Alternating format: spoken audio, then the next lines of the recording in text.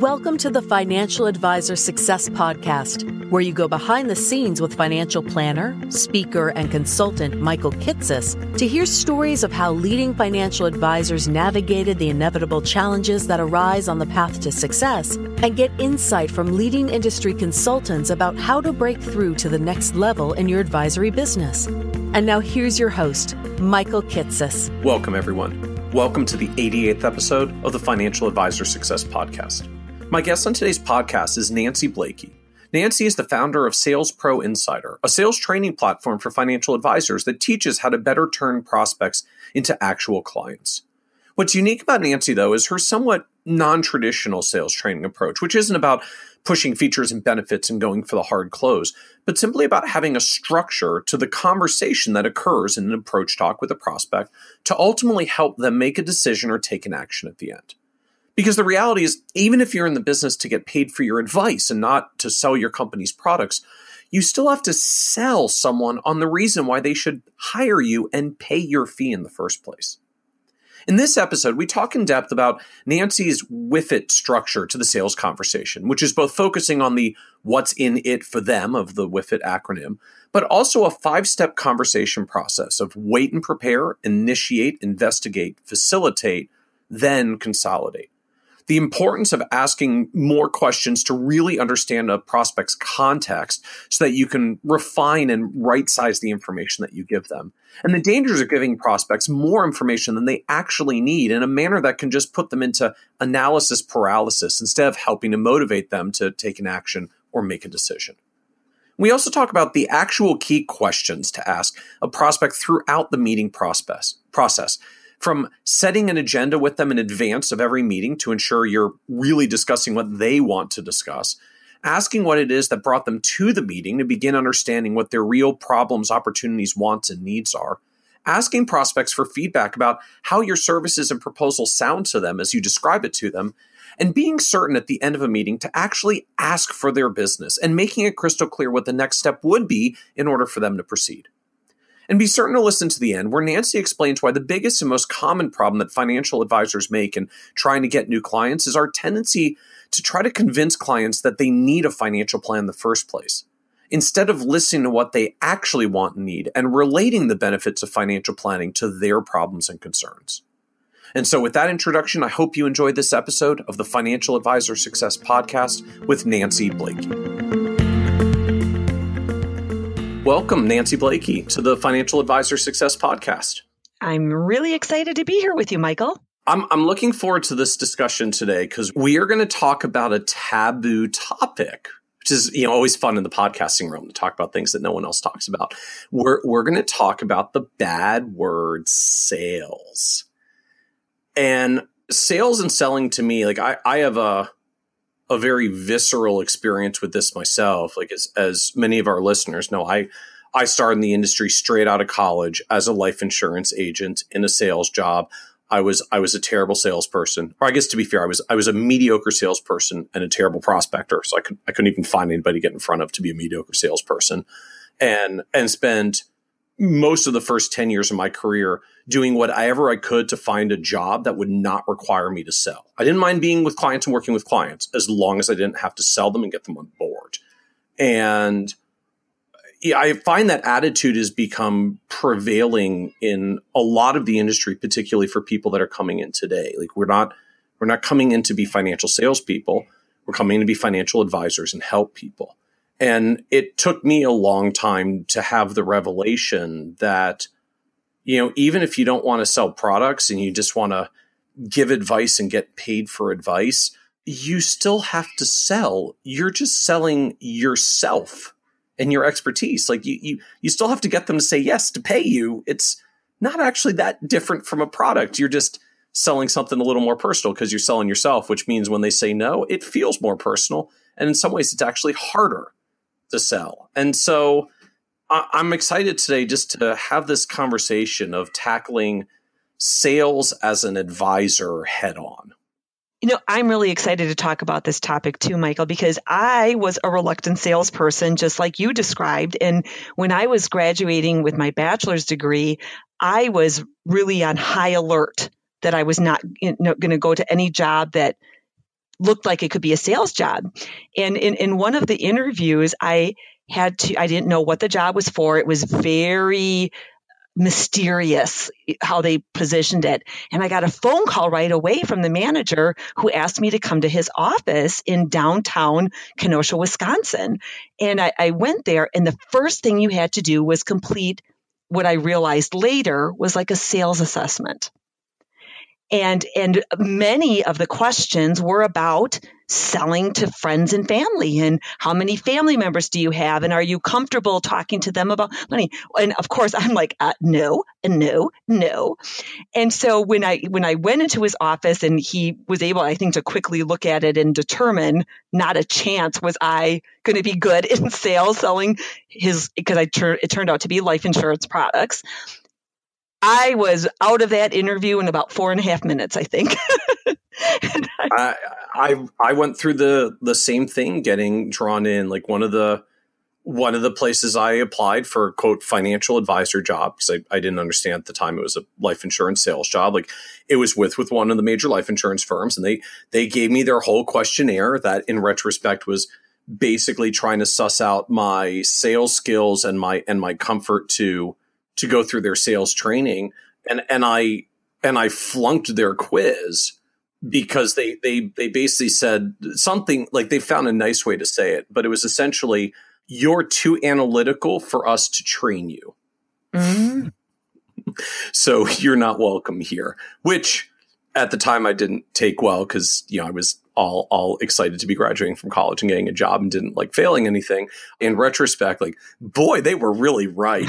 I would not have been good in that sales training, because it was what I now know is a very product oriented company. They did their product sales training, and then they sent you out there to sell their product. And I would have analyzed the heck out of the product and realized it wasn't actually that good of a product, and that would not have gone well. So to their credit, their sales assessment tools were very accurate, but the whole job was sales at the time. I think it soured a lot of people to the industry, as it did you in running far and quickly from that interview, and as it did for me, that I was, I guess, stubborn enough or interested enough to stay in the industry, but spent a decade trying to make sure I didn't have to be in jobs that would do that. Mm-hmm. Only to discover this whole other realm after the first decade or so of my career, which is, when you really are confident and proud of like your knowledge and your abilities and your skill set to help people, you kind of want to help them.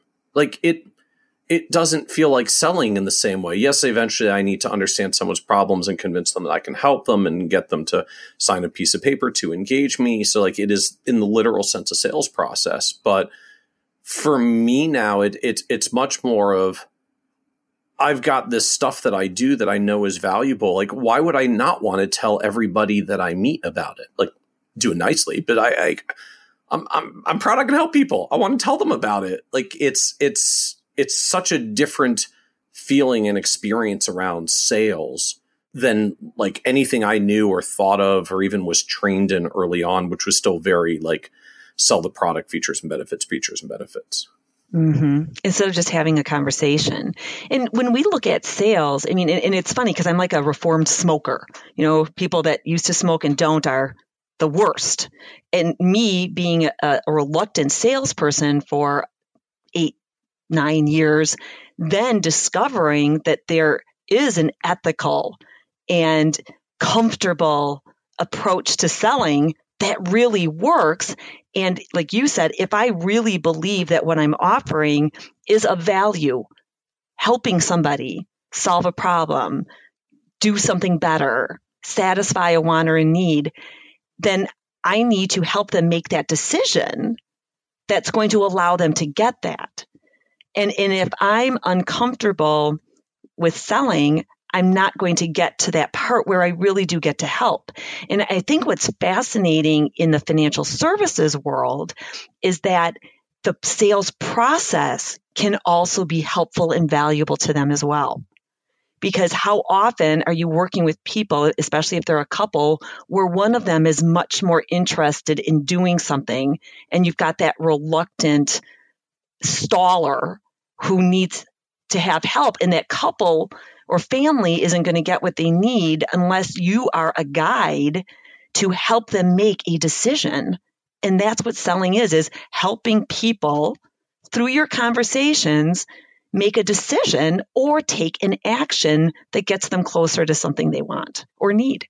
You have such a powerful point there in framing sales that way. It truly felt for me like one of those proverbial light bulb above head moments, like the eureka moments, when that hit me for the first time. And it was a book I read a number of years ago by Bev Flaxington called Pocket Guide to Sales for Financial Advisors, and just, lots of basic sales skills and sales techniques. And one of the things that just really struck me and hit home in the book was this idea of framing sales as, look, you have a valuable thing. You shouldn't feel bad about putting it out there to help people with it. If you feel bad about it, like, you need to find a different company you can work for where you're not ashamed of what you have to sell. So once you have a thing you're actually proud to give or do or sell or deliver or help clients with, even if you've got a wonderful thing and even if they need it, not everybody realizes that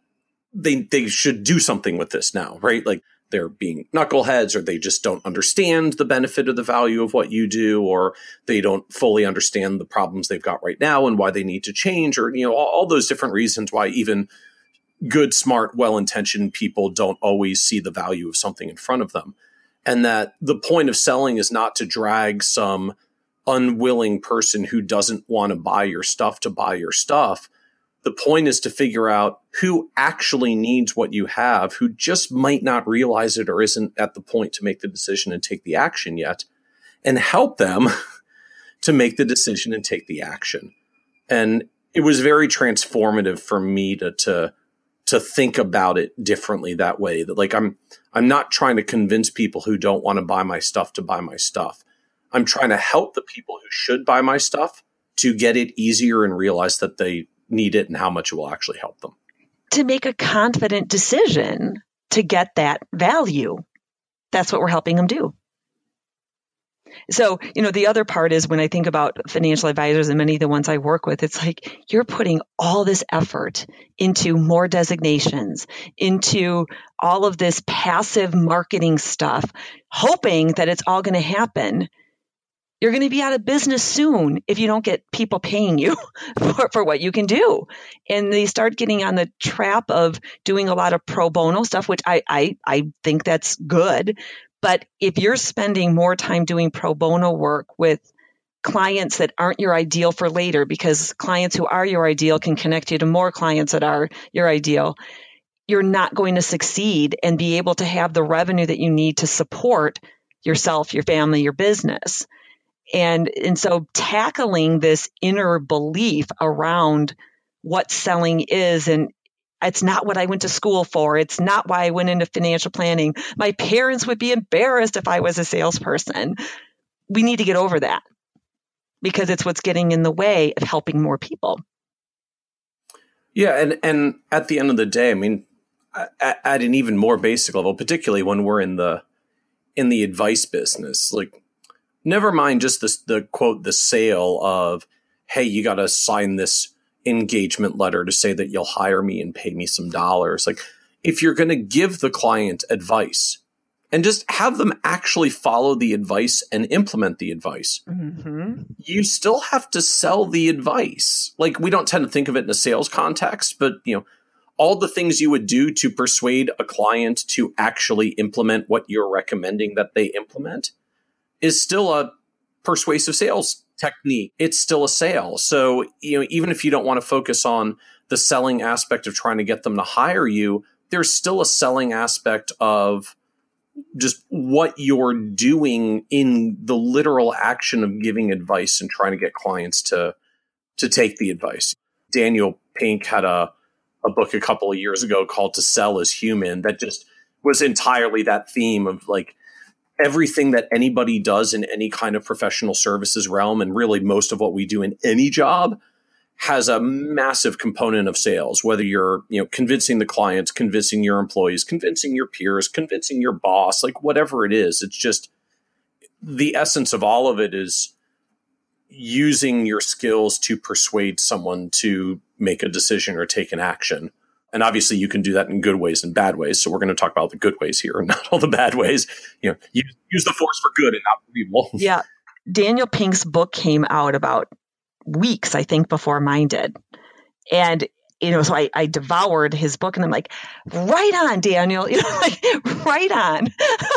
I totally, sync with that everyone is selling. And I think you just gave that clarification I mentioned earlier that it's not just about getting buy decisions. It's about getting people's commitment. And when I hear advisors talk about they've got people that have signed agreement and then they go dark and don't answer anything for months and months. Some of them have even made their first payment or, set up the payment service and then just go dark and don't respond to anything and don't take action to get in the documents and information they need to so the work can really begin. That's someone who made a decision but isn't committed to the actions, which then is another conversation to figure out what's in the way. What's those barriers that are fears usually keeping them from doing something. And so you did a book around this theme. You have a training program around this theme, which is why I wanted to have you here on the podcast to talk about it. So tell us a little bit about like the trainings and what you do in helping, folks like me, particularly me then, although I'm sure I could still use the help now of getting better at sales and sales conversations. Well, it's about the conversation. And so our training and my book is called Conversations That Sell. And it's about how we can use our conversation as the most valuable tool we have in selling. And that means that's us being able to engage in an information exchange. That's what a conversation is, like we're doing, that has a purpose and is moving somewhere. And a conversation is productive when there is a desired outcome.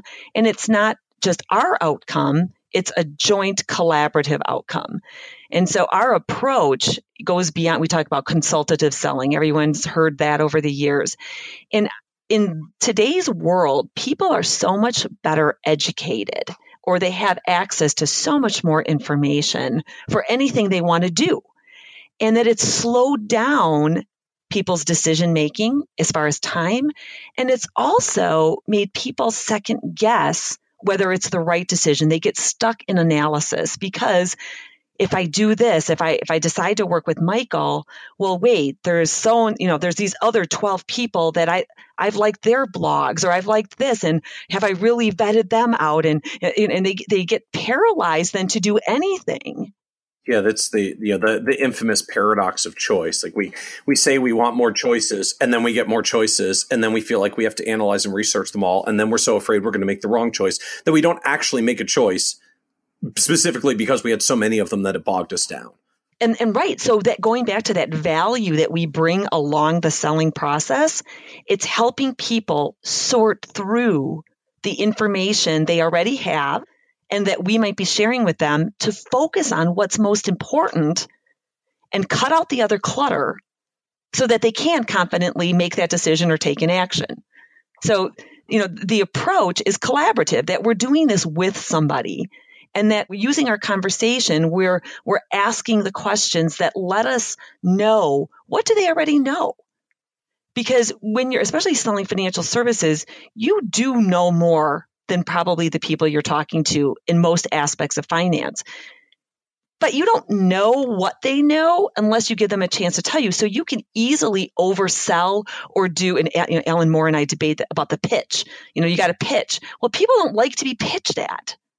And we don't like to be pitched at because we inevitably at some point in the pitch get stuck in the like, you're telling me things I already know. This is getting boring. Now it's really annoying because you're just blathering on more about things that I already know. And I can't even get a word in edgewise to tell you that I already know this stuff, which is making the whole conversation less relevant for me. So now I'm tuning it out and thinking about the baseball game I'm going to tomorrow. And now you've completely lost me and I'm not listening to anything that you're saying anymore about your sales pitch. I'm just trying to get out of here. That's what I'm like, right? Let me out. Where's my exit? Where's my escape hatch? Let me out of here. And right, I think you hit it on the end. It's not relevant. And we can be irrelevant so easily if we don't first seek to understand information about them. And it's funny, even in this last month or so, some of the advisors I've been talking with will talk about how their first meeting is them telling the prospect their process. And I'll say, did they give you permission for that? Did you earn the right for their time and attention to care about what your process is? And as you're explaining your process, are you focused on the pieces that are going to be important to them? So if you're, talking in your process is heavy, helping them plan for retirement, but the people in front of you really have debt concerns, you're not talking their language. You're not talking what's relevant, and they're going to immediately not start seeing value.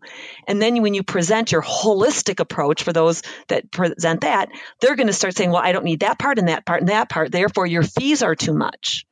So let's take out some of those things and reduce the fees, and then maybe I can work with you. So we set it up to be this disconnect.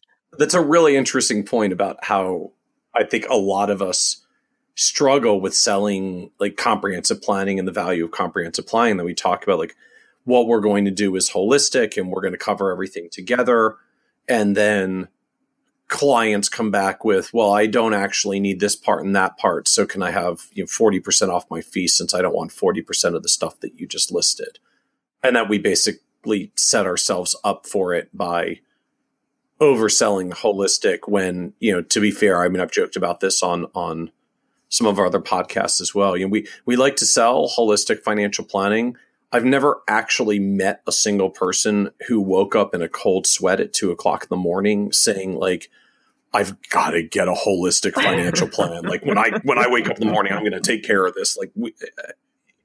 You might wake up in the middle of the night, like, I'm freaked out because my spouse is sick and I don't know what the medical bills are going to do with us. I'm freaked out because I just realized my kid's going off to college in 18 months and I don't know if we're going to be able to afford this, or I'm thinking about retiring soon. I just want to know if I can afford that. Like, there are absolutely money issues that keep us up at night, that wake us up, that drive us to action, that say like, I got to get some help for this. And I might not even realize I need more help than just this. So you can get me there to the broader thing. But no one wakes up in the middle of the night that says like, oh my God, I have to get a comprehensive financial plan. I'm going to find me one of those when I get up in the morning. And so if that's what we're selling, even if it's valuable and even if it's relevant, like we're failing that selling framing that you had said, which is we're not offering the thing that's either relevant to them or framed in a way that's relevant for them. So we're not doing much to help them make a decision or take an action. Ironically, I think we're making it complex. And I think that's this collaborative approach is about making it easy for them along the whole path. Make it easy for them to be able to share information that lets us know, I would say it lets us uncover their problems, opportunities, wants, and needs around finances, but also helps them discover some clarity about their own situation. And whenever you're dealing with more than one person, if you're dealing with family situations or couples, they're not always going to be on the same page. So you start adding value and clarity by the questions that you're asking and what you're getting them to talk about. And then that is where you can, when you learn that information, is then when you can position, it doesn't mean you do your service different, but what's going to help them make a decision is maybe 3 or 4 of the points, not the 16-point process that you take. Or my favorite is when people, well, I let them know that we're having 4 meetings a year and blah, blah, blah, about their fees. And I'm like, do they care that they're having 4 meetings a year? They might be thinking, gosh, that's a lot of time I'm going to have to spend with you. And the number of meetings a year is not what's valuable. It's what's happening during that meeting and before and after that has value to it, not the number of meetings. So that's like one example. If we focus on a specific nuance that we think is what justifies our fees, it probably doesn't. because it's not focused on the connection of what's in it for them, what's the real value there. It's a list of those features that can bog down, and now I can start comparing. Well, you have 4 meetings. If I go with so-and-so, I have unlimited this, and I have they start comparing the wrong things. Well, and you have a good point that just at the most basic level, like I've been guilty of this in client approaches as well. Of talking on things like we're a really deep service firm, and we meet with our top clients like you on a quarterly basis. And I still remember I had one of those that came up a number of years ago now, and we're here in the DC metro area, so our traffic is horrible. We're usually one of the top 3 worst traffic cities every year, behind maybe LA and Atlanta. And we were talking to the client about it was going to be a fairly affluent client, so like here's our high touch service, the great things that we do at the firm, and you would be a client that we would meet with 4 times a year, and like I could see him like reacting negatively to that, and fortunately managed to have the presence of mind of just say like, you seem negative about 4 meetings a year. I'm like, why are you unhappy? And he said like, it took 40 minutes to get here in traffic. The thought of doing that 4 times a year sounds horrible. And like, we're selling the high touch service of you get to meet with us 4 times a year. And he's hearing, I have to sit in DC traffic 4 times a year each way to come work with you. And like, we were getting further from working with him. What he actually really loved was quarterly phone calls where he didn't have to get in the car and come see us. Right. So we took the one thing that we thought was one of our like best selling points of the extra value we add for our A clients is that we meet with you 4 times a year instead of 2 times a year. And it was a negative for him. Yeah. And like the only reason we caught it was like, he's one of those people that just like wears his emotions on his sleeve and is very visual in everything that he does. Like he couldn't hide how badly he felt about, or how negatively he took the 4 meetings a year. So that was the only reason we caught it. Like we certainly had never to that point had ever said like, we normally meet with our clients like you 4 times a year. How does that sound? We would just talk about it as like, well, this is clearly an awesome feature. We're high touch. We meet with you more often.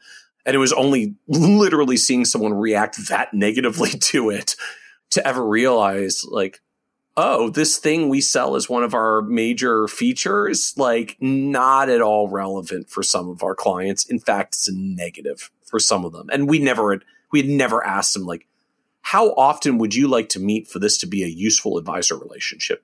What a different question, right? Than giving them the pitch of the features that you said the words, what we think is important.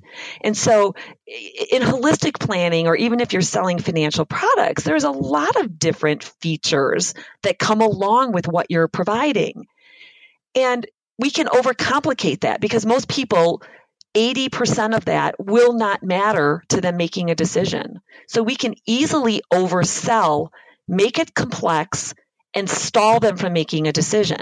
So this whole make it easy. We have to make it easy for them to share the information that's going to be valuable. We have to make it easy for them to learn from us what we can offer that's important to them. And we have to make it easy for them to talk about what is, from what we've described, what is valuable, what are they most excited about, what are their concerns. So we call it the 4 points. In the investigation, when we have to learn information, we have to find about what is going on with them today. And today includes their background of, what's their experiences, what have they done. We also have to find about, what's that future state, the tomorrow, so today, tomorrow. When we're looking to learn information, if we can get what we call the whole story before we start launching into the specifics of what they're going to get, we then can very much connect exactly what's going to be important for them in making the decision. And that's where the expertise of knowing your world helps because you got to quickly be able to, I call it right sizing. I got to be able to adjust the amount of information, the type of information, and very specifically the data points that this prospect needs to hear that's going to help them see the value and not overcomplicate it with things that are going to come along and be maybe pleasant surprises later, but aren't necessary for them to make that decision. It's an interesting point of like just the whole idea of right sizing the information you're giving prospects. Like what data points do they actually care about that will drive their decision and eliminate the rest? Or I guess, I'm compulsively transparent. It's like maybe I'll give it to them in a supplement or a takeaway or something. They can look at it later if they want. I don't want to hide all the other stuff that we're really proud that we do. But like you don't have to beat them over the head with features and benefits and stuff that you do that they just don't actually care about anyways. Mm-hmm. Knowledge experts. That's, what I call the different professional services, right? Where you're an expert in knowledge on something. And so we want to educate and tell, and we can oversell so easily. And again, confusion in a prospect means no decision. It's got to be easy. So you talked about this framing of like 4 points to get up to speed on a client's story. Right. So let's start at the beginning of a conversation. Okay. Because that's what we do is we Conversations That Sell, the book, and our training really helps people put together what a complete conversation and sales process needs to be. And there's adjustments based on the people and situation and all that. But, conversations are always going to be more productive if you've prepared. So we work off of this acronym, what's in it for them, and then we call it the WIIFT. So what's in it for them? If everything any of us do is always focused on what's in it for them, for whoever that other party is, it could be an existing client that you're trying to help make commitments and follow through on actions, or prospects. But if we frame everything that we explain connected to what's in it for them, it's all going to be easier. So we need to prepare for that. We need to be ready for who are we meeting with. We have to stop our distractions. We have to not be multitasking. And I always say there's 2 levels of preparation. There's the preparation you can do in advance, which is you can do it on paper or on screen where you map out what's the objective, how am I starting the conversation, what's the information that I need to learn about their problems, opportunities, wants, and needs. What's the information I need to know that's going to help me then be able to make that recommendation? What are the questions I need to ask? What's the possible recommendations I might be making? And if I'm going to recommend our holistic service, or I'm going to recommend this, what's the value connection? What are the objections or fears that might come up? And then how am I going to effectively work through that? So I can map out the conversation. And I can do that days in advance or a week in advance for upcoming meetings. And then there's the powerful pause right before engagement. Whether you're picking up a phone, you're walking into a place where they're going to be, or they're entering your domain. And it can be 15 seconds or it could be 5 minutes, but it's you refocusing on what's coming and these people and eliminating your other preoccupation. Because if you engage preoccupied, you can't help them break their preoccupation when the exchange starts. Because let's just say people, like you said, coming into your DC office, they have just been through who knows what to get there, right? Yeah, it takes like 10 minutes just to work off the latent road rage by the time you go through our traffic. Well, and actually there's research that the best predictor of someone's behavior in the next 20 minutes is what has happened to them in the last 20 minutes. It's the recency impact. So you can expect that when you are initiating contact with a person, scheduled or not, you don't know what's going on because you don't know what's just happened in the last 20 minutes to them. Interesting. So should I ask that? Like, well, I guess that's part of the, that's part of the initiation. How was your drive coming into the office? So at least if they say, oh my God, it was horrible, I know we need to just drag this out a little bit because they're not going to be in a good mental state for a few minutes here. Exactly. And, in those, people that have a receptionist or someone that greets people. It's training them to help break that and help the person kind of get into the present. That's what you're trying to do. So if you're preoccupied, it's hard for you to be present and be paying attention to what they need at that time to make those adjustments. Or someone, it took them longer to get there. We could use that example. It took them longer to get to your office and they had a finite amount of time with you. Now they're pressed for time because they have to get to something, get kids somewhere, whatever their commitment is. And they're also worried about their departure and what that's going to look like. So now they're preoccupied with, oh man, this was scheduled for 90 minutes. We now have 75. If I sit around and chit chat too much, I'm not going to be able to get to the things that are important to me. And they want to speed things up. And if we miss that and not be able to help them settle in and gain agreement on the objective and confirm the amount of time we have so that we can get them to be in this open information exchange, we're fighting a losing battle in that first 20, 30 minutes. So that preparation has to be so important that, again, beforehand on paper, sketching out everything, but that mental pause to get your head ready to help them once the engagement starts. So that's where it starts. And then when we start a conversation, so preparation, it's funny. I just was working with a group this week and no one will disagree that preparation is important, but they have all kinds of reasons why they can't. Yeah. All kinds of reasons or excuses. And so, just even that practicality of how do we set up that discipline? Right. Like just setting buffers between your meetings. Yes. If you've got a 3:30 meeting, don't schedule something else right up until 3:30 or 3:20 even, because you're not going to have enough time to come out and get in the right mental state. I got to the point quickly where I just started buffering 30 minutes between any time I was doing multiple client or consulting meetings. Because it took 10 minutes to decompress from the last meeting and, jot my notes or whatever it was. It took 10 minutes just to, grab a drink or walk to the water cooler or whatever. And then 10 minutes to sit down and just get refocused on like, okay, the next meeting coming up is this client and here's what we got to talk about. And okay, here's what I have on the agenda and just like, do I have everything I need? Getting my head back into the game for the meeting that was coming up. Mm-hmm. And that is absolutely a best practice is in scheduling your buffer, your post meeting time, your pre-meeting time. One of our clients in Toronto, he really took issue with that just wasn't necessary. Their meetings are back to back, other people get things together, etc. But he's like, I'm going to test like how important this is. And he came back after a few weeks because the course is 10 weeks long. And he said, it's a game changer. That was what he said. It's a game changer. I'm like, it's a simple, but that's one of like those simple practices that we get in our own way. But the other thing is that when we're looking at meetings, this is a big thing I see people do. Our first meeting is this amount of time. Like they've determined it's this amount of time. Well, for the situation, we first need to look at what is the agenda, what is the objective, and what is this person's tolerance?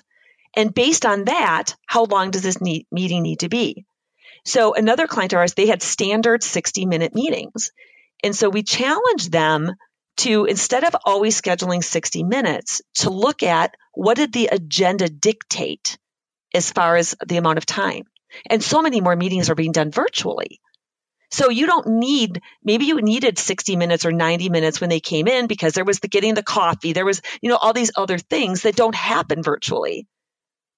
So they can be more time compact. Anyway, they started making adjustments and they found that they could do 80% of their meetings in 45 minutes instead of 60. Look at that efficiency that was gained by thinking about that. Yeah, I know when we started doing more virtual meetings with clients using video chat, we're a GoToMeeting firm. And as we started doing more of that with clients, we had a ton of meetings that started falling from, hour-long meetings, which is our standard on the schedule as well, an hour if it's a short meeting, an hour and a half or 2 hours if there's stuff and it's a long meeting. But like we never schedule anything less than an hour. And part of that was just, again, like traffic is so bad here, like it's going to be 30 plus minutes each way in traffic to get to our office, even if they only live 8 or 12 miles away. So like if it's a 1 hour round trip drive to come in and back, you can't have a less than 1 hour meeting. Like it doesn't work, right? At some point you can't convince clients to like, hey, spend an hour round trip in the car to come in for this 27-minute meeting. Like, if you do that, it's the last time they're coming in for a meeting because they're going to say that was a waste of my time. It was, an hour and a half out of my day for 27 minutes in your office. But when we schedule video meetings and virtual meetings, the meeting just tends to run its natural course. Right? Like, as you said, there's a little bit less of the chit chat and stuff, right? Because I don't need to spend as much time just warming them up while they dial down the road rage. And I'm making DC sound horrible. It doesn't take them as long to kind of wind down their trip in and get going into where we are. We can talk about the stuff that we need to talk about. And then when the meeting's done, it's done, right? Like even for a client that came in for an hour meeting, there's always the infamous saying, like, meetings tend to expand to fill their allotted time. Like, our meetings pretty much always ran an hour, give or take a little. But if there was really only 20 or 30 minutes of stuff to talk about and we did it as a video meeting, no one ever complains when a video meeting ends early. Spontaneous ends early, right? Like no one complains when a conference call ends early. No one complains when a meeting ends early, unless you drove to that meeting and invested a lot of time in that meeting, and then you start wondering why you spent so much time, why you committed so much time to the meeting. And so, just restructuring to video meetings, we found like the good and bad. A lot of meetings take less time than they used to, but as I think you sort of indirectly alluded to here, like scheduling meetings gets a little more complex now because there's is this going to be a 30-minute video meeting? Does this need to be a 60-minute video meeting? Is this actually weighty enough? We shouldn't do this by video. This should be an in-person meeting. And then is this a 1 hour in-person meeting, or is this like a really big 2 hour thing that we've got to get them in with? So like it does add a layer of complexity beyond just, we do 1 hour meetings here. Which of the slots would you like? Like, I can't do that in this more client responsive meeting approach. Which is another reason for preparation, because if you really map out what needs to be accomplished, you're going to be able to, again, right size the meeting time in advance and set the best expectation for that with them. So even if you have a long-standing meeting and then as you're getting ready, you realize, gosh, we also now this popped up and this popped up. We scheduled 60. We really need 90. Getting in touch with them in advance saying, in our preparation for our meeting and looking at the agenda, here's what we have. We're going to need more time to make sure that we get it all, everything through, and that you have enough time for your questions and et cetera.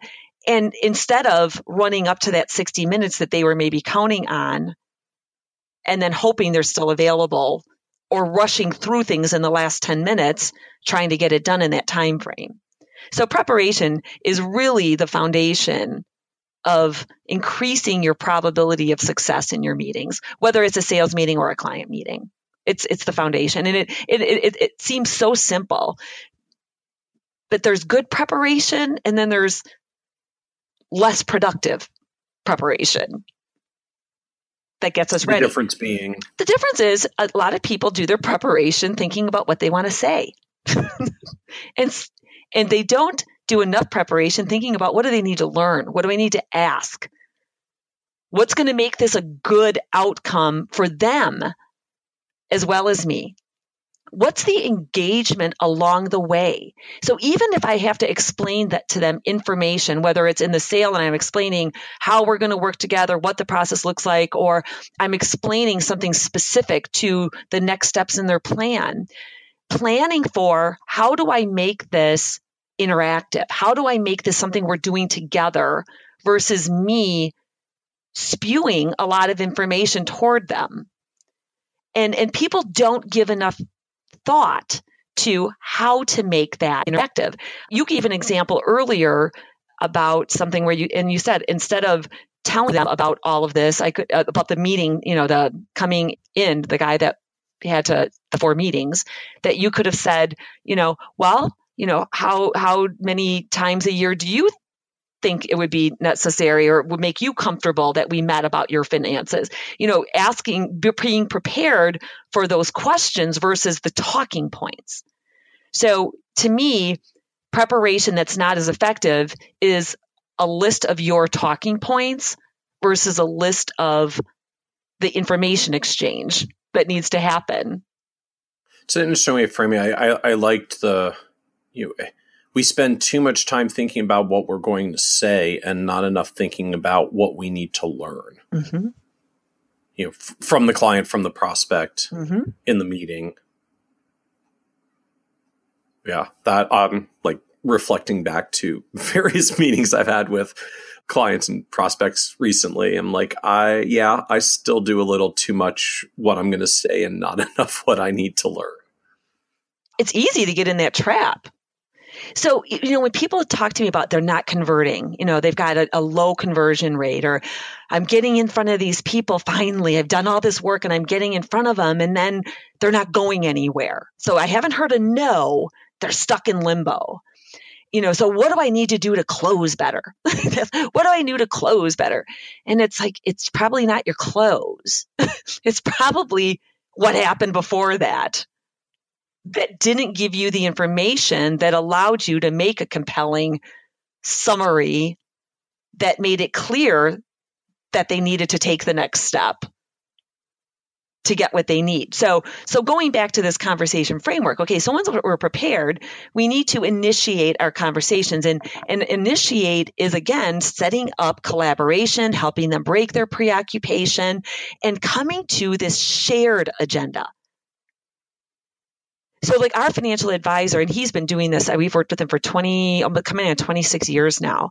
He'll always say, here's what we have. What's going to make this a good meeting for you? Or what's on your list? And right from the beginning, we're getting to this shared meeting agenda, which gains me permission and that they're going to participate and not sit there and be judge and jury with me sharing information that I think is important, but I don't know if it's important to them. So we have to initiate and really center. So why are we here and why is it important to you? And this is where people, when they first practice the initiate, they'll say, well, I wanted us to get together because I wanted to share with you how the process works. And then I'll be able to tell you it's this I statements. And we got to really get to the we pretty quickly. So it's, we schedule this time to, and then get to that shared agenda. And then and what that's going to mean for you is that by the time you leave today, you're going to have a clear plan of your next steps. And, collectively, we're going to agree on the next time we meet. So we get that upfront agreement on where this is going, which paves the way for the rest of it to go easier. Yeah, it's agendas, I'll admit, is another one of those things. Like I did not do for years. Like, I just would go into the client meeting with, we got our plan. It's the plan presentation meeting. We're going to come in and present the plan. Or, it's a portfolio review meeting. We'll make sure we have the performance reports prepped, and then we'll go in and review the portfolio and, try to always remember to say to the client at the end, like, is there anything else that you had questions about today? And like, at best, it was a throw in at the end. And it was like, I never got the importance of, like, from my end of of trying to send out agendas in advance and do that. Like, it's a portfolio review meeting. We're going to talk about the portfolio review. I sent the client a meeting confirmation that says portfolio review. So the client knows it's about a portfolio review. So like, I don't really need an agenda. Like, we all have kind of said what this meeting is about. And the thing that never clicked for me was, sometimes something's gone on in their life and what they actually want to talk about at their upcoming financial advisor meeting has nothing to do with the portfolio review that was scheduled, mm-hmm. or the plan update, or the, whatever thing it was that we were going to do in our meeting because this is our process. This is the meeting where we do the tax review or the end of year loss harvesting or the like whatever the thing is.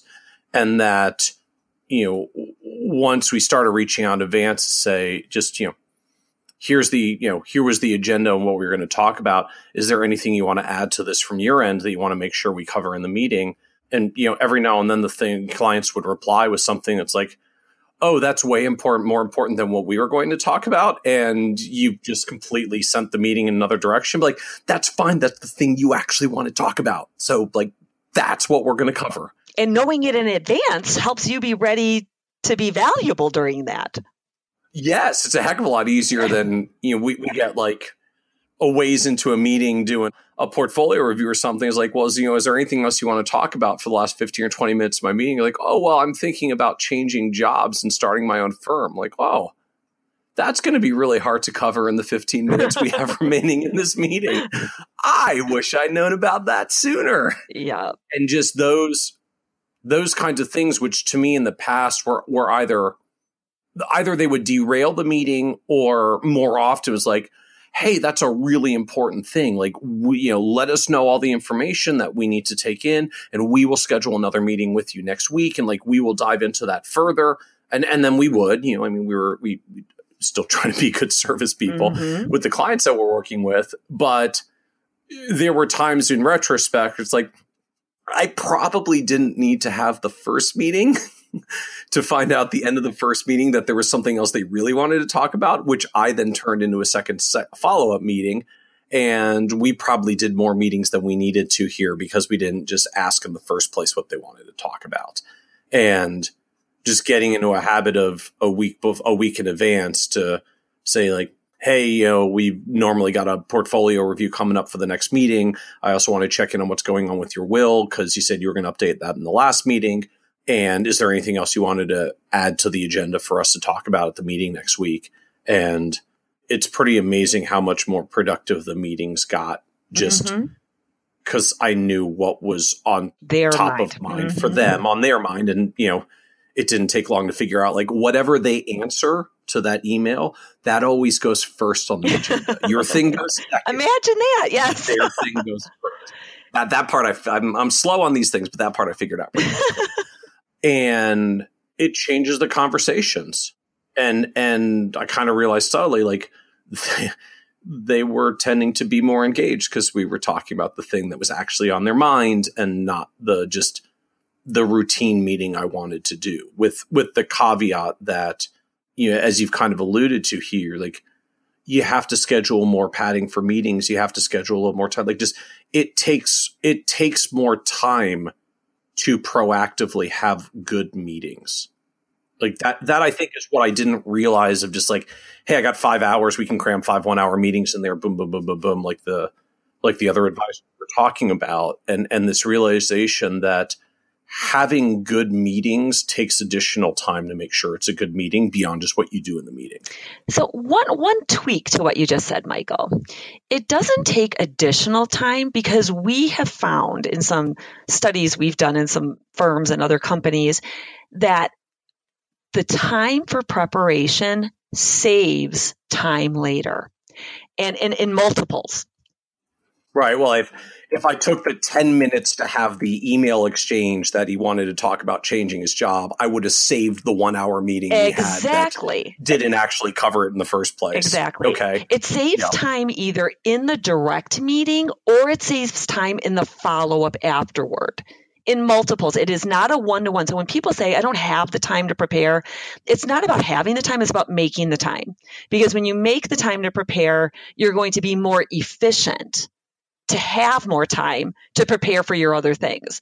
And so we get ourselves in this cycle of scrambling more and then having to do, I call it the chase and follow up. So preparation isn't extra time. That's just one tweak that I would give to what you're saying, because I've seen it over and over again, personally and with all the clients that we work with.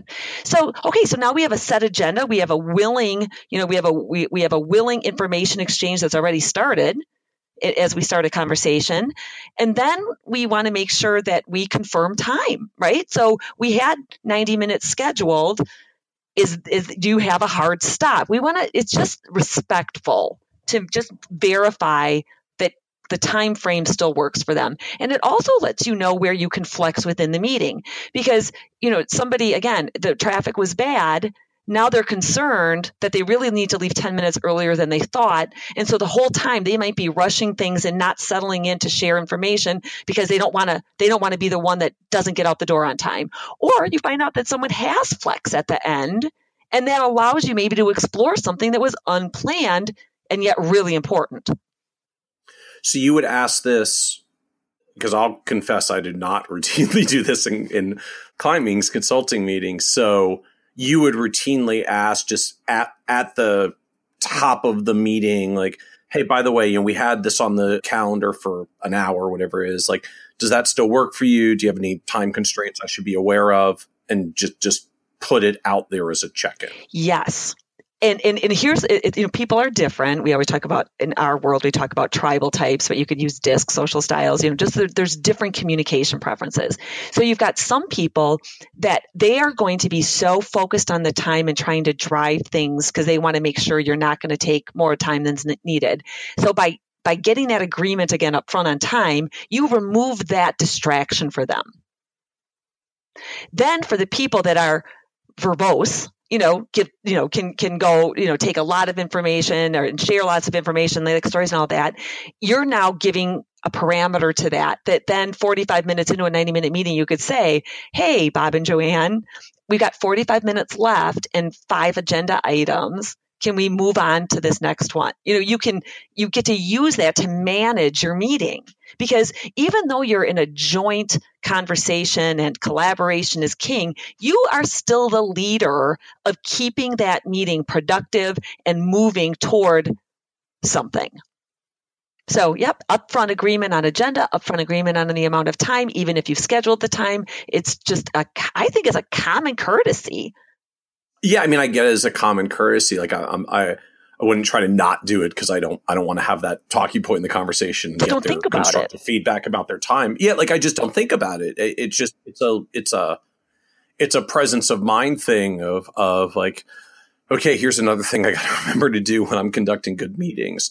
That just, I think that to me is one of the reasons why it just takes time and experience to get good at this in general for what we do as advisors. Like early on in your career, you're so in your own head of just like, oh God, they asked me like a tax question. I need to make sure I give them the right number and don't tell them the wrong IRA contribution limit or a tax rate. Like just, we get so stuck on, I just want to make sure I don't want to give an incorrect factual answer that like gets me sued. Gonna hurt me. Yeah. I don't have the presence of mind to think, as I answer this question, am I conducting this meeting in an effective manner?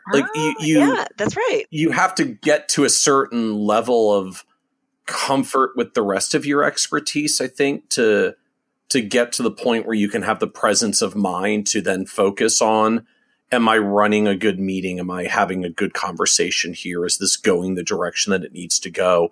And not just be stuck in the like, oh, they just asked me this. Like, oh, what was that rule again? I know I read this, and like trying to recall some technical information, because that's what happens when you're still in the learning phase. Well, and I agree with that to a degree, because I do think early on, having a framework to your conversation actually helps you settle in and be more comfortable with the exchange. And most people, if they're enjoying their experience, and people enjoy an experience that is focused on them much more than if it's focused on you.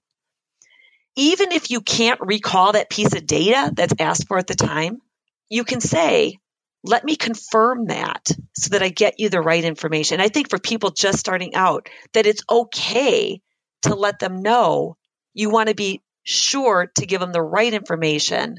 And so it's a follow-up to them. As I put it when we go through some training with advisors in our office, like there is a basic level of standard information that clients just kind of expect you to know off the top of your head, or they start questioning you as a professional. But when you get to more complex stuff, which comes up in a lot of meetings, it's okay to say, hey, let me research that and get back to you. I just want to make sure I give you the right information. Like that's an okay answer. I don't think less of my doctor because they say, hey, I need to research something. I want to make sure these medications don't conflict, and then I'll come back and let you know. I'm usually thinking like, awesome, you do that. I'd like the medications to not kill me. Right? Like this is not negative. This is like, oh, my professional's being super diligent so I don't get harmed. I like this. Right. So like you said, oh gosh, that's another thing to remember. So that's why, in our training and as we work with people to put together the process, we give these easy to remember frameworks. So in initiating a conversation, it's a 3-step start. You need to always greet them. You need to explain why you're connecting, get agreement, and then you need to ask, meaning ask about time and ask about personal connection to see, are they someone that is going to want to spend time relationship building, or are there someone that's going to want to jump right into the agenda? So, the 3-step start, it's just, okay, that's what I got to do at the beginning of every conversation. There's a framework to it, and it doesn't take that much effort once you have that down. And it doesn't take that long. So then, because if you don't start the conversation well, it makes everything harder going forward. And so I would say that, the real purpose of initiating conversation is to earn the right to get into the information exchange, because you need people to be giving you information that, again, is going to let you position, not in a negative, manipulative way, but in a relevant way, what they need to know to understand what you offer so that you can move forward. And so you got to earn the right for people to share. So a lot of times, I hear advisors, they start right off, well, what kind of assets do you have? Is that really the question most people would want to answer right from the get-go? Those are data points. I feel like from our end, and this is probably a misconception you'll disabuse us of, but I mean, I think the mentality from our end, like, you contacted me and said you want to work with me. You want to hire me to give you advice. In order to give advice, I need to understand your situation and the facts. So when you come into the meeting with me, having said you want to hire me for advice, like, yeah, I'm going to ask a lot of information questions. Like, what did you expect? You came into a data gathering meeting for advice. So now you're interrogating them. Right. But you're interrogating them then instead of investigating. So, right. That's what you have to ask data questions because you have to understand their situation. But if you would first ask questions around context, it's going to open up and make it more comfortable. They're going to start trusting you. And then the rest of the information is going to be easier. Because how many of times do you meet with people where maybe they're not proud of the data they're going to share with you? And so you're asking them to, it's kind of, okay, you used a doctor example. So you go into the doctor and they make you take everything off and lay there naked. And then the doctor comes in. No, they make sure that you understand what's going to happen. The nurse warms you up to, here's what's going to happen. They take your blood pressure. They do this, they do that. They give you a gown. The doctor comes in, there's a little small talk. Think about that. They don't just jump right into a physical examination. And so I think that you're right. You guys do need to do an examination of their financial situation. But if you can start with questions and context that helps them be comfortable with the direction it's going. So we need to ask questions around today, tomorrow, risk and reward. We need to find out what's going. So you know what? You sent an inquiry or you gave a call to our office that you wanted to work with us, or that you wanted to find out about working with us and what that entails. That's fantastic. To help us get to that point, I'm going to be asking you a lot of questions so that I can understand what's going on today, where you want to be, and we can see where our services are going to be most beneficial. So we got to give it a context. And then we need to find out today, tomorrow. And I think the important thing is people usually get, what are you doing here? What have you done in the past? Blah, blah, blah, blah, blah. What accounts do you have here, there? That's all important information.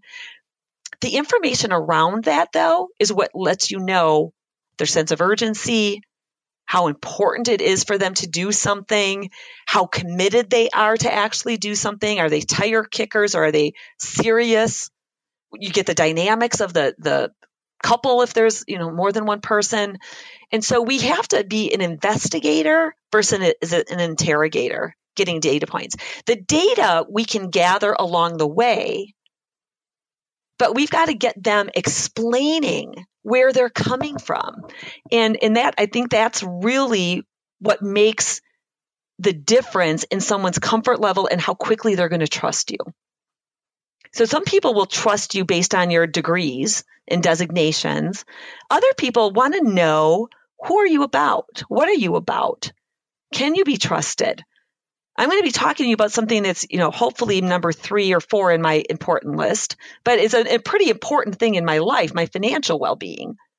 How open am I going to be with you about my fears around this, my concerns, my hopes, my dreams? That is where those emotions are the motivators that are going to help people decide to do something or not. Because your competition probably isn't your biggest competitor. It's them doing nothing. Yeah, it's, as I like to put it, your primary competition is not other advisors, it's apathy. Mm-hmm. It's them just deciding they don't care enough to do anything, which again to me was part of what hit home, that a big point of selling is like, I'm not selling against what the other advisor does. So, here's why our service is better, or our advice is better, or our experts are more experty, or all the other things that we might try to do to differentiate from another advisor. My primary competition is apathy, and that they just decide to do nothing because life is busy and they're distracted by other things and so forth. And that part of selling, again, is just getting them to the point of making a decision or taking an action to say, like, yeah, I'm ready to actually do something now. Yeah. And hopefully with us. And that's right. And that's usually not based around data. That's based around their fears, concerns, hopes, and dreams, right? That's what's going to make it compelling for them to do something, because anything they do is change. And I can remember we have some friends, very, very high net worth people. And I preach to everyone how they need to work with a financial advisor, because we see in our lifetime, my husband and I, in the 26 years, we see how it has helped us be on a path where we didn't stress about our college funds for our 3 kids. And we go on great vacations every year, and we have our second vacation, we have all those things. And other people in our same financial situation don't, because they haven't had good guidance along the way or adhere to any plan. So anyway, I preach about everyone needs one.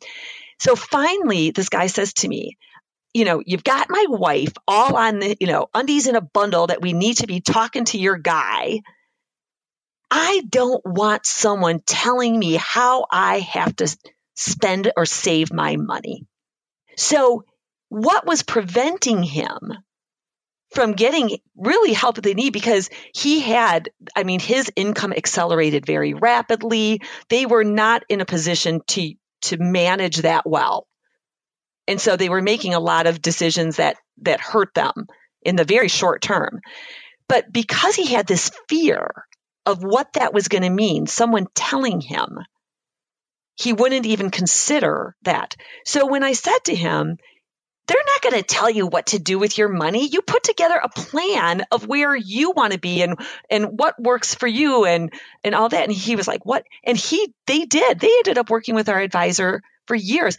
And our advisor even helped him negotiate some new terms on something with his career that was a whole nother layer of income that he had never considered.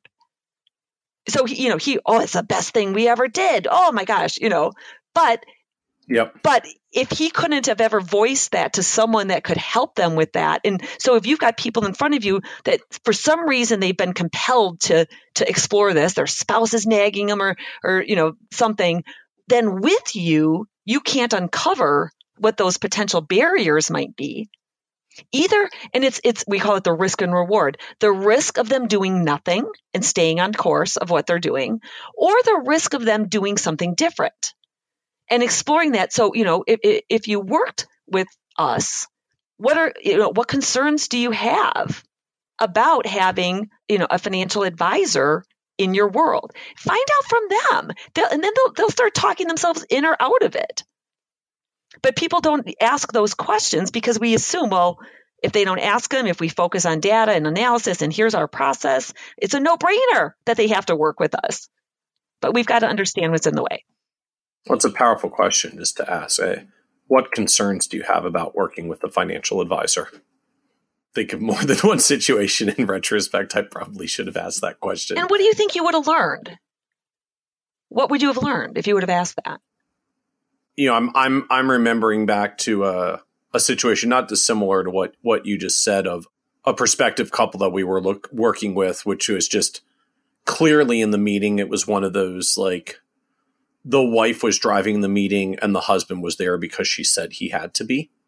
And we talked to her and we primarily engaged her, and, we tried to draw him into the conversation periodically, and he pretty much declined. He spent most of the meeting sitting there with his arms crossed, in not in the good way.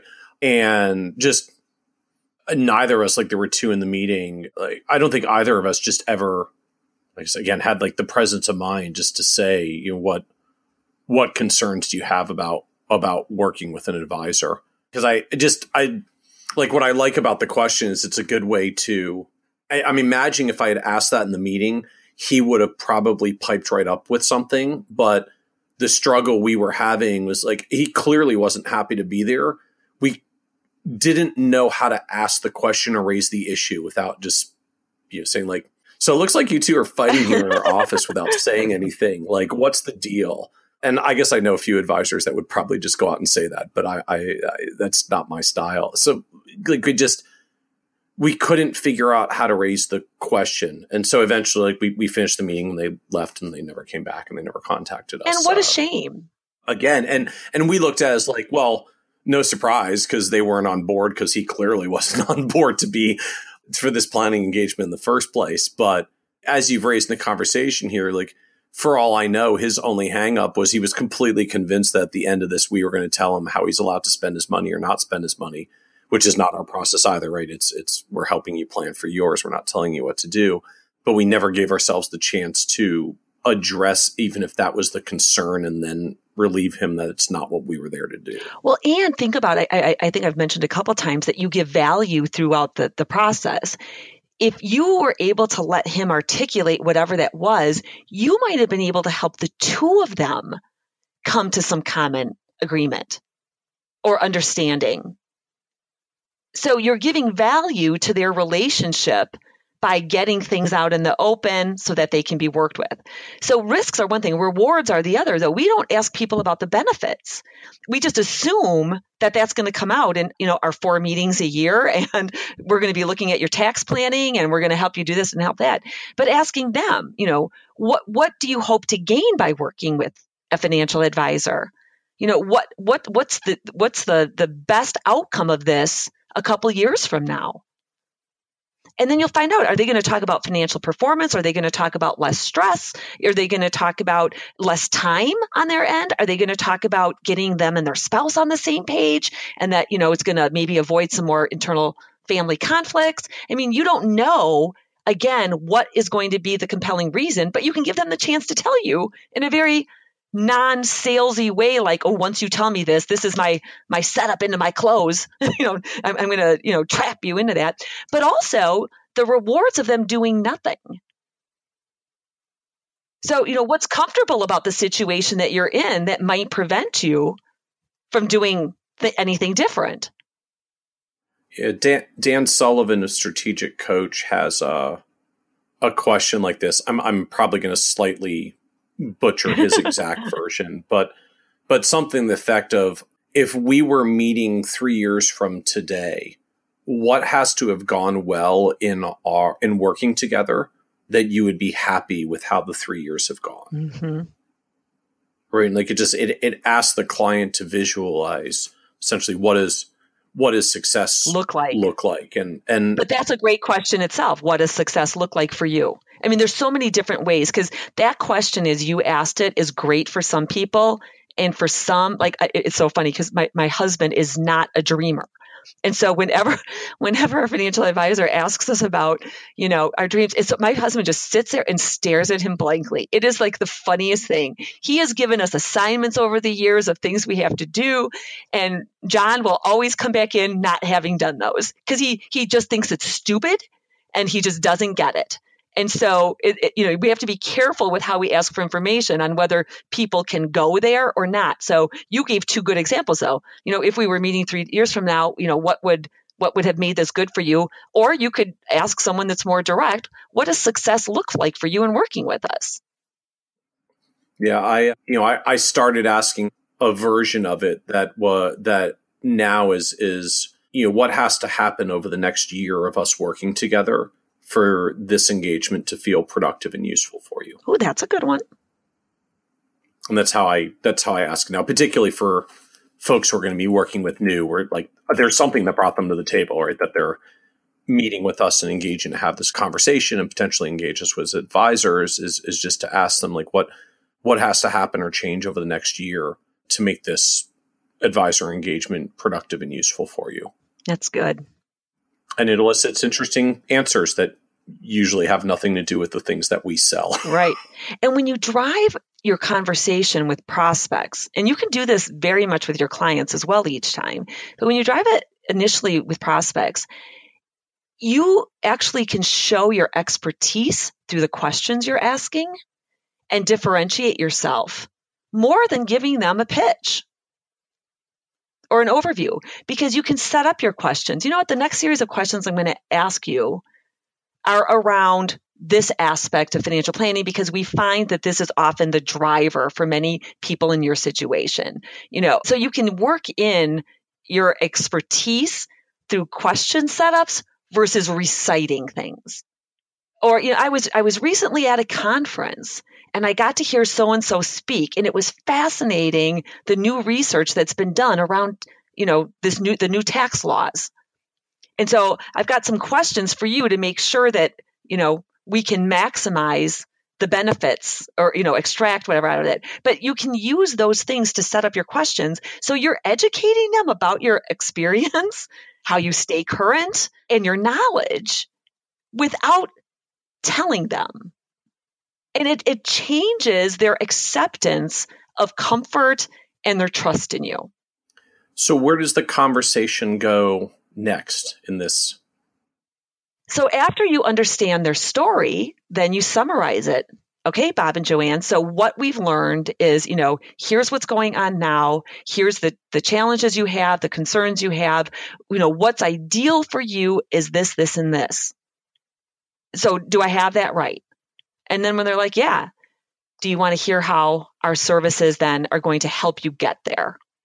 And then now you've got permission to now explain what you do. But this is where that right sizing is so important. Focusing on the aspects that are most important to what you just heard. So even if you have a 16-point process, you can, show a visual or show that, but you focus on here's what's most important. So, you mentioned that taxes are so important to you. We do this whole, and here's what we do surrounding that. And then you can give an example. So when we were working with so-and-so, names withheld, one of the things that we found was that blah, blah, blah, blah, blah. So you can work in your validation and your proof that you know what you're talking about with that.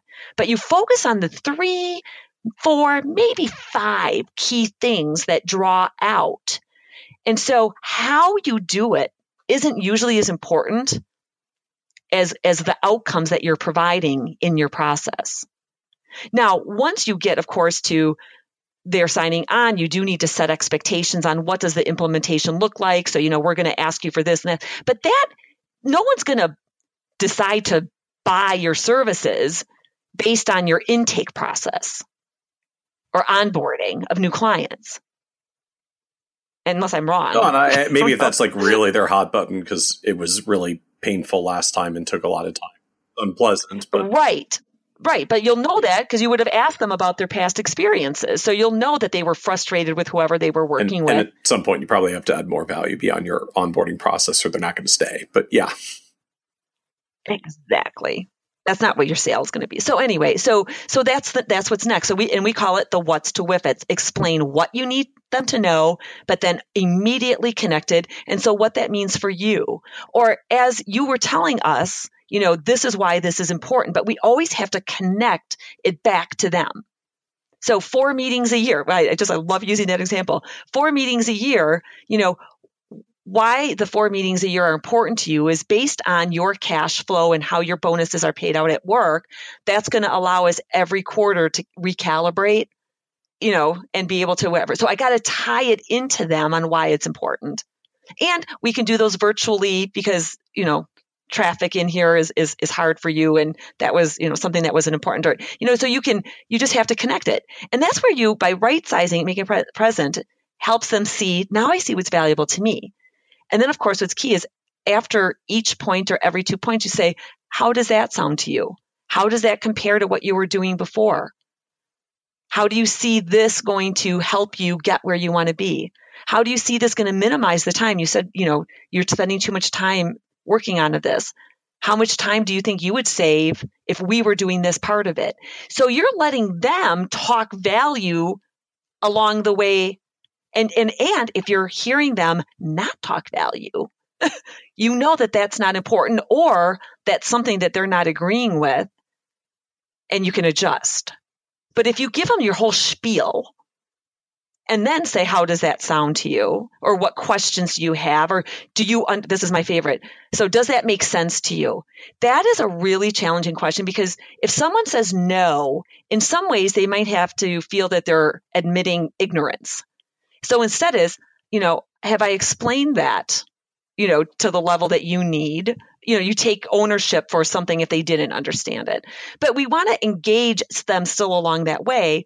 And then through that exchange, we want to also find out about their concerns, about, in the process that we have, what would be, is there anything in there that is of concern to you, or that you're questioning, or that you're wondering how that really works out, but you're giving them a chance to let you know, because when they tell you, then you can work through it. And then the close becomes so easy.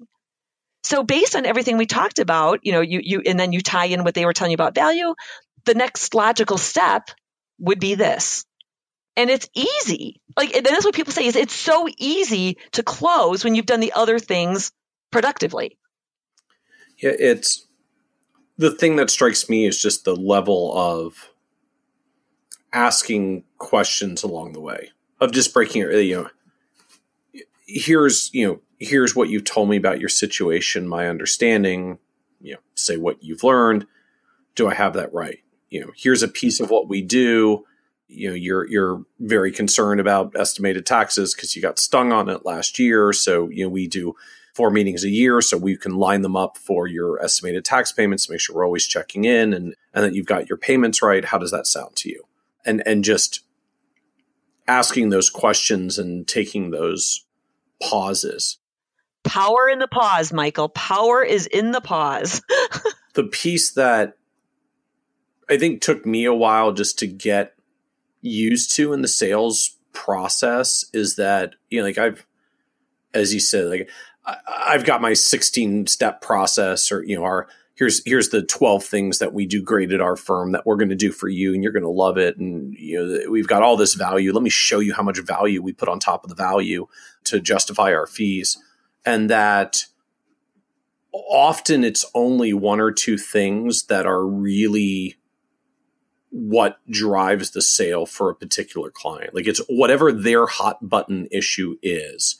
Yeah, you got to check the box and some other things, but often there's only 1 or 2 hot button issues that really drives the decision. And if you can just clearly address those, you're already done.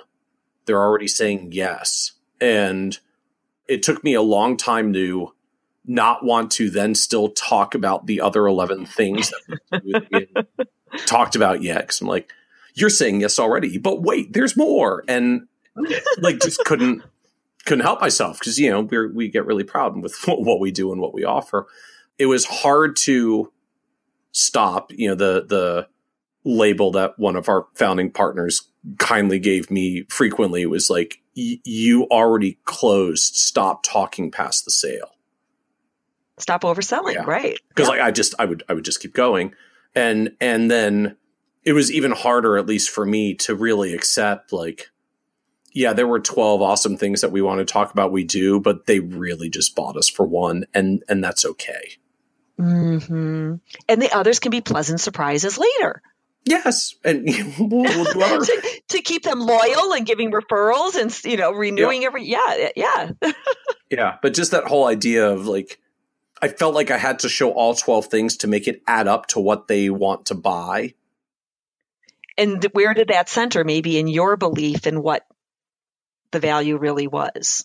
Yeah. Or I think particularly early on, like, frankly, it was probably more like my insecurity that I was worth the fees that I was charging. Right, so I had to now looking back on it, I call it the value barf. Like I would just keep barfing up more value. Like, and we do this and we do this and we do like just trying to stack the layers to make sure that it added up to enough value that would get them to say yes.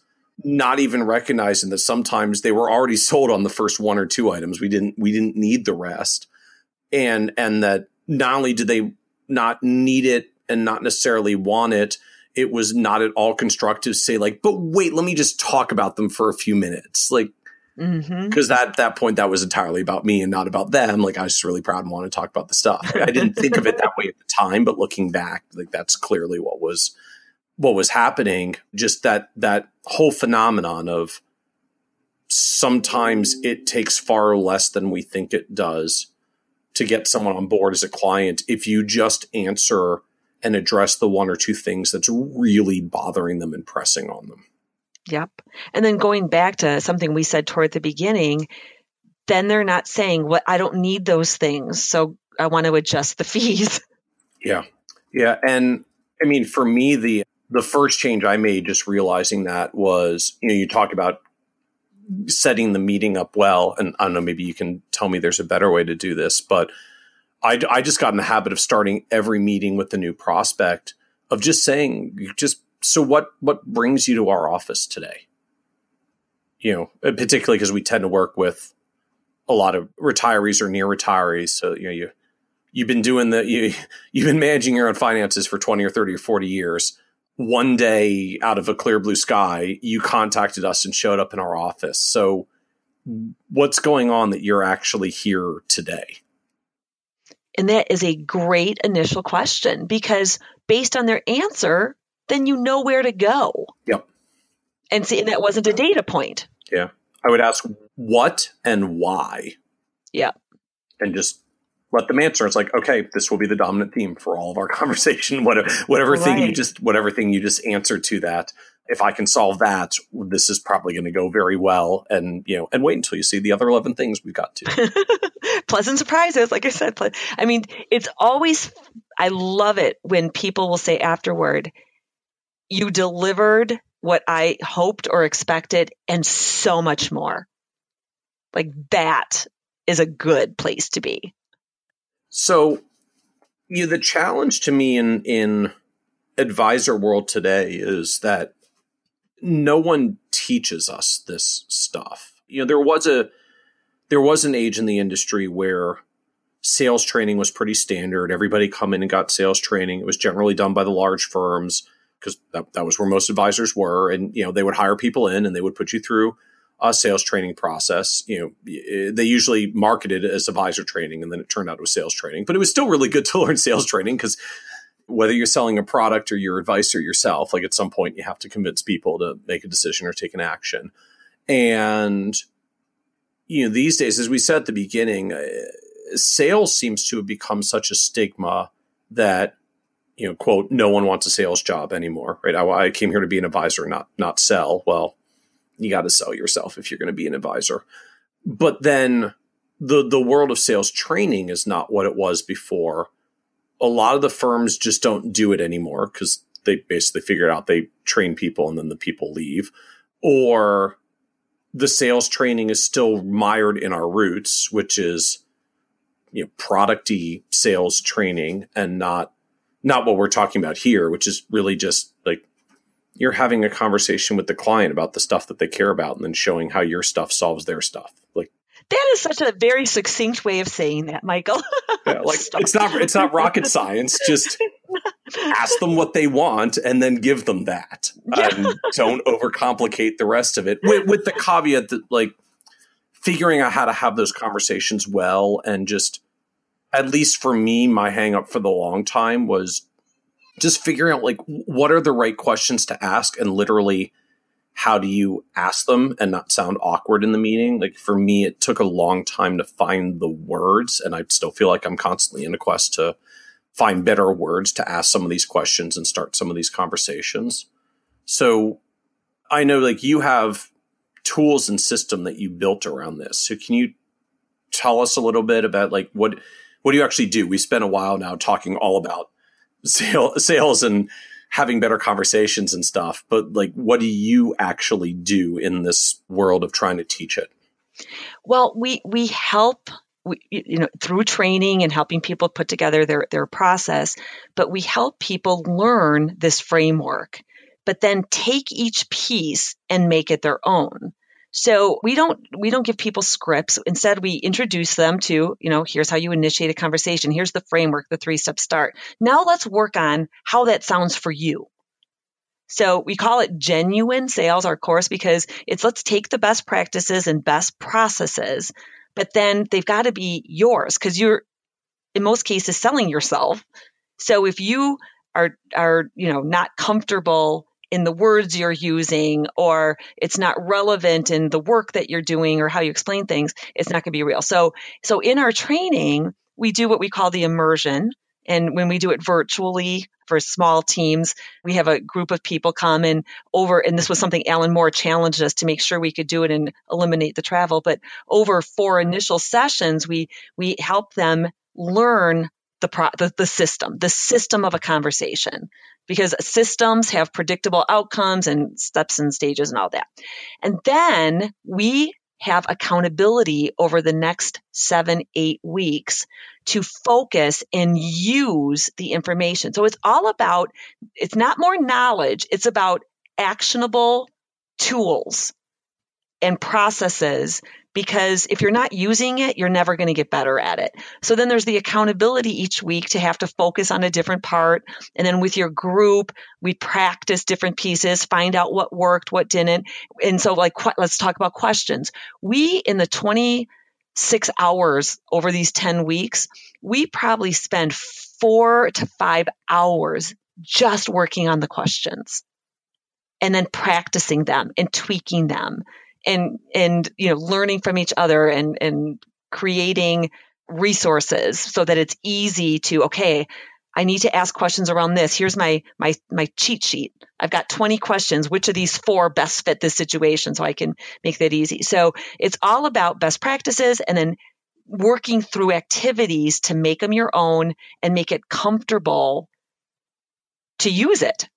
So over the 10 weeks, we just watch people's confidence soar. We watch their skill level soar, because typically, if they're having regular conversations, meaning, most people should be having multiple. If it's not a prospect meeting, it should be a center of influence meeting or a networking session. They should be having conversations with potential business providers, whether it's prospects or someone else, every week. And so we typically see that by 2 or 3 weeks, they're already seeing that they've had success. Because, oh my gosh, look at, if I stop my normal of throwing up on them, as soon as I get a chance and I get to tell someone what I do and their eyes glaze over and they're just trying to run away from me. But instead, I lead with questions. And by learning that information, I earn the right to position what I can do and lead them through getting a decision. They just become more confident in building those skill sets. And so I think we're at like 99.4% of people by the end of the 10 weeks have already returned their financial investment because of extra sales. And then, you've heard on some of the other podcasts.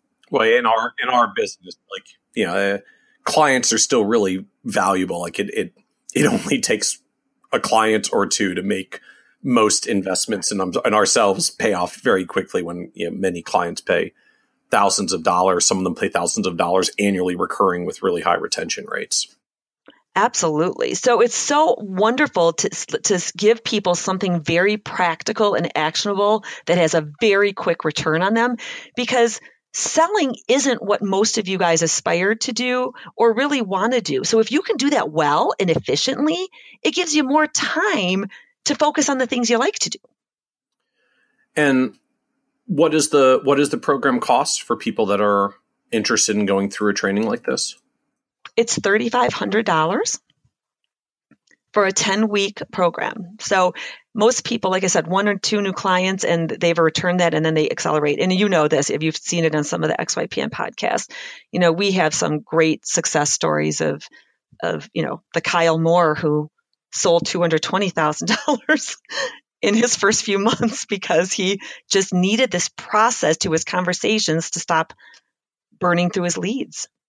What is there a common biggest mistake you typically see that advisors make or do? Because I know you do this for a couple of industries. Are there particular common patterns or blocking points in our advisor world?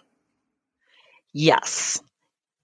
And so we'll get over the fact about the lead gen things and people not spending their time in the right ways there, and talk about the actual, once they have someone, the biggest thing is this talking at them and telling people what they do, trying to convince them that they need a financial planner. I see it all the time. And when I do strategy conversations, they're like, well, this is what my first meeting looks like. I have my overview. I tell them everything I do. And then I ask them, if they want to sign up for the service. And I'm like, oh my goodness, no wonder no one's going with you. You're not making it about them. They're not seeing value for them.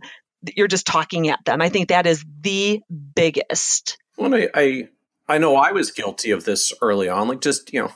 I learned all this stuff. I know this stuff. I should just be able to show you that I know all this stuff, and then you should want to sign up. It's how I want it to work, right? I want to tell you about the stuff that we do, and then you'll want to sign up. So I just need to tell more people what I do, and then more people will sign up. So I was talking with a man last week, and he said, and I'm my stupid family and friends, I keep telling them how they need a financial plan and all the reasons why, and they're just, ignoring me.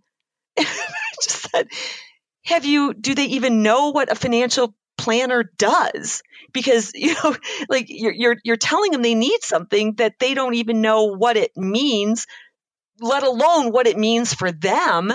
And they haven't really given you permission to pitch at them about it. So of course they don't want to hear you. And then we say, and the people closest to you, in this case, this guy was a career changer. I go, they know you as someone that's done this. And now over the last year, you've taken classes, and they're thinking, why would I listen to him about finances? He doesn't know anything. I remember 12 months ago when he didn't know anything about this.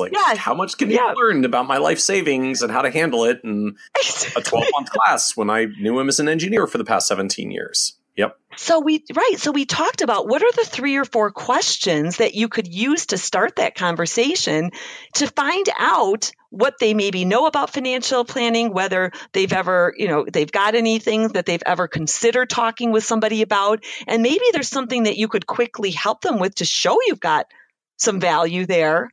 And then say, why don't we sit down? Because grabbing them at the family birthday party, isn't really a way to get that done. So that's the number one thing I see. So my second one is the interrogation, is digging in for all these data points instead of getting context to that person's financial world where the data points make sense. Because somebody with $5 million in assets, is that because they inherited it? Is that because, and it was a sudden thing, they've never managed it? Is it because they've been, scrapping and working their butts off, since they were in high school? And so there's a different emotional attachment to it. You don't know. So that's the second big thing. And then, but then there's the third that I think is really important. they don't ask for people to take the next step. So that's the big thing. They don't clearly lay it out of what needs to happen. So somebody says, well, let us think about it, or they actually give them permission. So now what I'll do is I'll put together a specific recommendation and an initial starter plan for you, and I'll send it to you, and then I'll follow up with you sometime next week, and we'll see where we go from here. And that is, I always say, what you've done is take all the responsibility and you've let them off the hook. Not nailing them on the hook, in a manipulative way. But now what you've done is you haven't scheduled anything. You've just committed to do how much work, and you don't have any commitment that they're in it with you. So, and some people don't even need a proposal, to take the next step. You want, to schedule a planning meeting. But if they ask you to put something together, that's when you need to say, I'd be happy to do that. Let's schedule time for us to then review that information, because then we can walk through it together and I can answer questions real time. And if someone is elusive at that point and they won't commit to anything, they just say, oh, send it to me and then I'll let you know what questions I have. What do you think happens, Michael? Yeah. So how should I be asking this question towards the end of my meeting to set it up? You should say, I'd be happy to put that information together with you, just like I said. And well, but I mean, if they haven't asked for information, like just, I spent the last hour hopefully investigating and not interrogating you about all your issues and your problems. And I know I've got cool stuff, and I hopefully did a good job of linking my cool stuff to your problems and concerns. And now we're getting to the moment at the end of the meeting where like the close action has to happen. So like, if I'm not supposed to say, hey, why don't you take this stuff home and think about it and I'll check in with you next week, like, how am I supposed to ask that? So we call it the 3-step finish. We have the 3-step start. It's a 3-step finish. So the first thing I want to do is say, I want to check for their readiness. And so I'm going to say, based on all of these things that we talked about today, how does this sound to you? The plan that we would take in working together. Or, we can do one last check-in whether they have any concerns. And often those opinion questions, they didn't ask them to make a decision. They didn't say, do you want to work with me? I'm asking them how they feel about it, how they think about it, whatever. Often that will lead them to say, I think we want to get started. We don't even have to often ask that commitment or decision. If they don't, though, but we know that from their opinions, they're positive about it, then that's when we confirm value one last time. Well, you know what, Bob and Joanne? I'm confident that in working together a year from now, you're going to be in a much better position and you're going to have spent less time personally on this that you said was so important to you. Should we initiate an agreement or whatever your next action is? Should we initiate agreement? Do you want to schedule the implementation meeting, which is the first step in the process? But we've got to be specific on what we're asking them to do.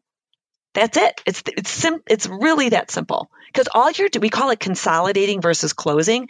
Consolidating means bringing together. What you're doing is just bringing together that whole conversation you've had and laying out the clear, easy next step for them to make a decision on. So what are you building towards? Like, what's next for you, having created this system and now making available to advisors as a program, and you've written your book on it. And for folks that are listening, we'll make sure we have links out to Nancy's book and the Genuine Sales training and the rest if you're interested. So this is episode 88. So you can go to kitces.com/88 to find the links in the resources area.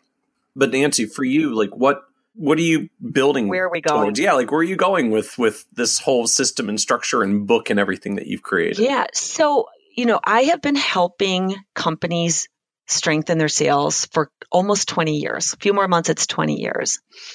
And I've always worked in financial services because I was in banking for 5 years myself before that. And so we've always had that as part. In these last 3 years, we've seen such a need for the smaller companies to get the resources and the tools and the methodologies that typically aren't available to them. So not necessarily just financial services, just small business across the world. Professional services, though. There's a specific focus there. There's a lot, nowadays there's a ton of marketers and financial advisors and accountants, CPAs, and that have technical expertise, but then don't know how to build their sales function. So knowing how to sell is one thing, and we've got great training for that. But one of the gaps that we've identified is people also don't have defined their sales process. So there's the conversation part of sales, but what's the process? From the time I get a lead to onboarding them, what's the process? So that is coming out very soon. So the additional resources to help the small businesses get the work we do for companies, which is very holistic. We help them hire the right people, assess them. We put together their whole training plans and process plans. It's very comprehensive for the companies, but small businesses don't have the $75,000 to $100,000 to invest in that. So we have worked really hard the last couple of years on how do we allow this help that they need to be affordable and accessible. And that's what we're doing. So we'll be launching the Genuine Sales Growth System, which includes the putting together your process, helping you become skillful in the conversion, conversations, and then having the accountability for the add-on, afterward. And that's what's next for us. Bringing what big corporations get to the people that need it most. Because I do understand that for a lot of people in their small firms and in their growing firms, that if they don't figure out this part of running their business, and if they don't put as much effort into a sales function and process as they do into their, planning tool or, setting up their payment system, they're going to struggle needlessly. Or not needlessly, they're going to struggle. So for advisors who are interested in listening, like genuine sales is the conversation, like learning to do the conversation itself in that meeting with that client, and maybe the preparation leading up to it to make sure that meeting ends favorably. The growth system that you're building is the rest of the system and process that leads up to that about how do you actually build up to getting more meetings with prospects you can then do this good sales system to close? Right. But we don't focus on the marketing aspects. It's, once you have someone's name, what is your process? What are the resources you need? How do you start nurturing someone before they're ready to raise their hand and schedule an appointment? And so it's working through defining that workflow process for your practice. So as we wrap up, this is a podcast about success. And one of the things we always observe is just even the word success means different things to different people. So you've built this successful system. Advisors are using it. Other industries are using it. You build a successful business doing this training and systems development for others.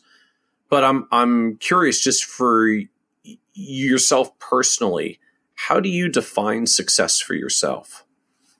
By the number of people I help succeed each year. It's in working with my business coach this last couple of years. He said, you really are not driven by the dollars at the end of the year. They're there. I said, no, I'm driven by the number of people we've helped that year. I love it. And so, we can work with big companies and work with 100 people on their sales team. And we've done that around the world. And I love it. We know we help them, but it's not personally as satisfying to me as helping the small businesses because there's something different at stake there. Well, I hope we inspire a few more people to succeed in the coming year and themselves to your list of people you've helped with the discussion here. Again, I feel like we've gone so far, like the pendulum has swung so far in the industry from having our roots in selling products, and that was how we were getting paid, to this other end of the spectrum where we get paid for our advice and not our products, and gone so far away that now we don't even want to talk about sales and selling, even though we still need it. That I know it's become a blocking point for a lot of advisors. And so hopefully the discussion here inspires a few to get the book or go through the program and learn how to do this better. start a conversation with me, right? There'll be a link in there for them to schedule a conversation where we call it a strategy conversation. But we just finished up with a group of financial advisors, and several of them at the end of their celebration, said, and what I've realized, and I think this summarizes it, is sales is not a dirty word. I thought that's a great way of ending it. Sales is not a dirty word, and we can do it in a very collaborative and comfortable way that doesn't compromise our ethics and who we are as a person. And I think that that's what's so rewarding is when I discovered that 23 years ago, it was really a life changer. It was a career changer and a life changer for me. And so it's just so rewarding to help other people get there and then get the tools to do it well. And, if you're an advisor that's listening and you just don't feel like you're that comfortable with what you have to sell in the first place, recognize from the industry's perspective, the other dynamic is maybe you need to be at a different place where you can actually sell something you're proud of selling. Because I know that's still a blocking point for some advisors as well. It's amazing.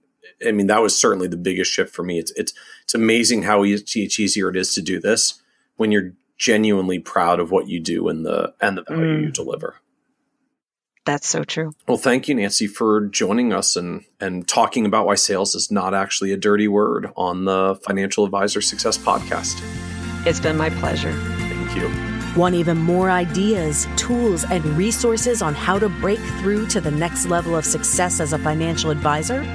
Check out the leading financial planning industry blog, Nerd's Eye View, at www.kitsis.com, where Michael covers the latest practice management trends and financial planning strategies. And by joining the members section, you can earn IMCA and CFP continuing education credits, along with exclusive member content. Get it all now at www.kitsis.com.